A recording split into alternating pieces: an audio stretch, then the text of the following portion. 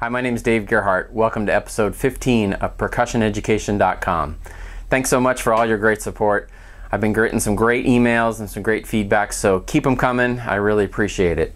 Today we're going to continue on with our bounce rudiments, and we're going to start talking about the double stroke roll. Okay? Now, one thing that I want to stress is when we start working on roll rudiments that you use some kind of a drum. Either it's a drum, a snare drum, either from your drum set or from your concert snare drum, or try and use one of the Remo snare drum pads. Okay? Anything that has a real head on it. Try to avoid working these on a rubber pad, a Real Feel, or some of the other pads that are out there. Okay? And the reason I say that, especially as a beginning student, is you want to make sure that when you're doing these exercises that you are controlling the stick. When you practice on a rubber pad, you are letting the pad do most of the work, and you want to make sure that when you are playing a roll rudiment that you're developing that on a drum surface. Okay? The rubber pads have their place, and this is something I'm going to be talking about in an upcoming episode about all the different kinds of pads that are out there. But for developing the roll, especially as a young student, I would try as much as possible to try and do it on a drum. Either a real drum, like a snare drum, or on a drum surface that has a drum pad head, similar to the Remo heads. Okay?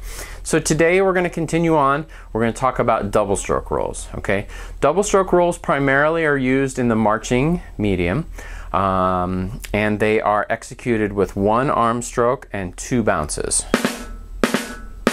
Okay? We do use them in the concert playing, and they do occur in marches, Sousa marches, and any kind of stylistically appropriate music with the march genre. Okay? So we've got one arm stroke, two bounces.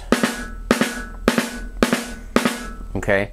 And you can either do that with your arm or with your wrist. We will talk about that more in an advanced episode. I primarily use my arm to get the bounce. And when we start talking about concert style rolls, I will go into the development of that, okay? So, one arm stroke, two bounces. If you're having a problem getting the two bounces, back it up and make sure you go back to episode 12 and make sure you work on just letting the stick bounce.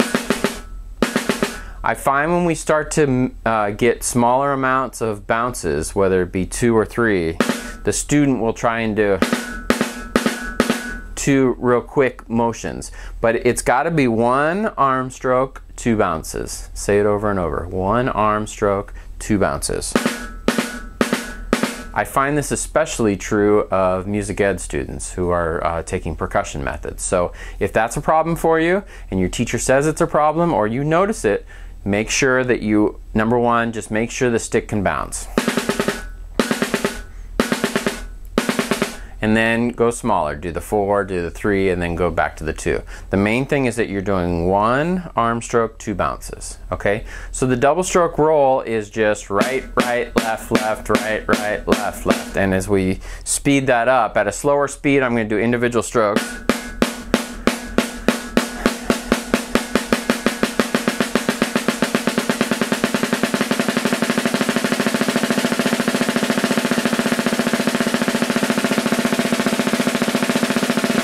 Okay, one arm stroke, 2 bounces. And you should be able to hear each of those individual strokes. It shouldn't be, it should be.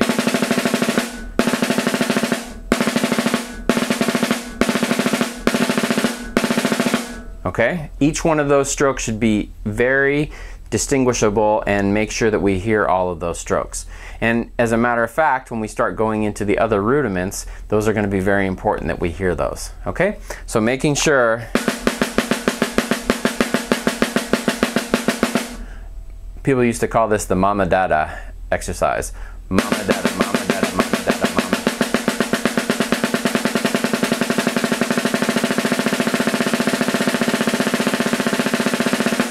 Okay, making sure that they're nice and even.